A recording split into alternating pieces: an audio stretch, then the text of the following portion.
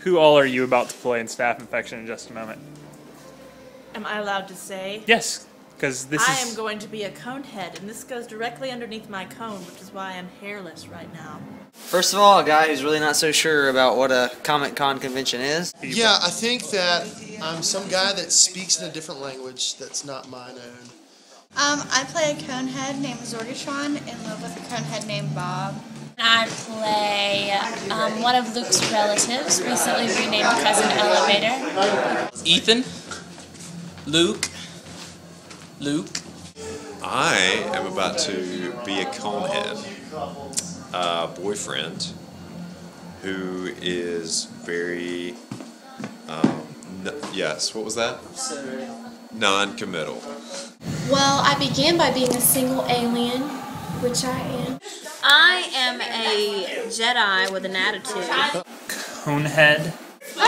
Thank I'm you. a single alien conehead. You don't need a man. I'm all that. And I will also be playing a few Star Trek characters. Nero, bad guy from Star Trek. I'm a man in black. One of them is, I don't know quite how to describe it, but I wear a do-rag, and I guess I'm somewhat of a rapper with is that not it? Is it with a jam box there? It's just the idea of you being a rapper, really. Well, just it goes through. One of the adult leaders. I can't even say what it does to my worldview, but. And then I play just a chorus member.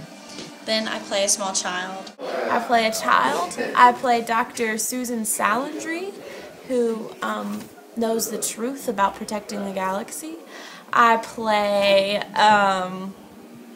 a person that just denounces somebody. I am a space jammer. Spock. I'm also going to be, yes, Darth Vader twice. I'm Luke Skywalker's mom. I'm E.T. at one point where I grunt a whole lot and I can't see over my hood, and EA has to help me back to my seat. Luke Skywalker's Uncle Ned, Captain Kirk, a random person that pranks Luke Skywalker into eating weird stuff. I carried Buzz Lightyear around. And then after that, I'm Gertie, and I have pigtails from E.T. because I'm a little girl, and I'm like, oh, E.T., he's cute. And then after that, I do this for Buzz Lightyear because I believe he can fly. I play the, I guess, sci-fi spelling bee commentator for the 83rd annual spelling bee, and I call out the words and I tell them things like correct or no, that's wrong, or I have to dismiss a few from the stage. Some in tears, some pull out lightsabers and try to attack everybody and get angry, but it's actually a fun little thing. Sadly, nobody wins. I'm gonna be in a Men in Black skit dance.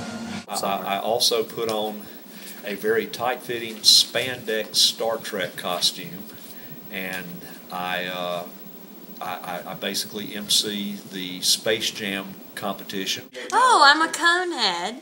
I am a conspirer with Chris during the time when we're trying to get Zach to eat things that are nasty. Elliot from E.T. And then after that, I am Anne Hathaway, and I'm in the movie Bride Wars 2, Marriage on Mars, and I sing the original hit single from the song "Living on Mars" with my alien co-star. I'm gonna sing tonight. I'm gonna sing a Journey song. It's gonna be really fun. I turned into Buzz Lightyear. This isn't working. And technically I'm not Buzz Lightyear, I'm just the guy who thinks he's Buzz Lightyear, but same for everyone. I'm going to get to carry Buzz Lightyear around. That's true. While he flies. A moderator. You are a small child. And then I play... Is that E.T.? I play E.T. and I play Leia. And then I play someone who finds sci-fi love. Oh, I'm a Man in Black. You are a Man in Black. And most importantly, the Sci-Fi Love Fairy, which is pretty much a life-changing experience for me. I also convinced my friend Billy here that he can find sci-fi love, even if he's seen Star Trek 857 times. I play a Trekkie college professor. I play a little toddler that gets death gripped by Darth Vader. And I play a sci-fi geek that doesn't believe he can find true love named Billy. Who does? It's me. Oh, and I introduced Sarah.